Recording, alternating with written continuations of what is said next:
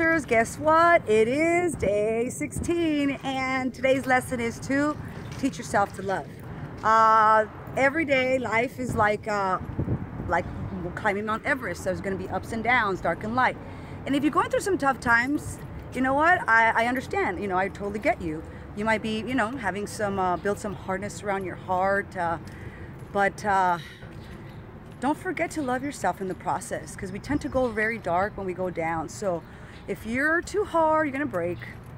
Like a stick that has no flexibility. If you're like a willow tree, you won't break, you bend, right? So stay flexible. There's always a way. So here's how to forgive yourself. Let go of the past and get on the positive future for yourself. So write yourself a true, from the heart love letter.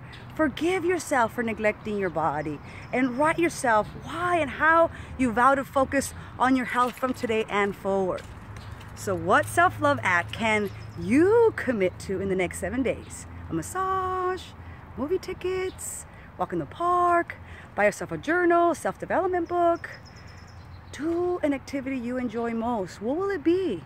This is day 16. Teach yourself to love. When you go to the dark, love is the only way. What will you do today for yourself? Love, baby, love. Day 16!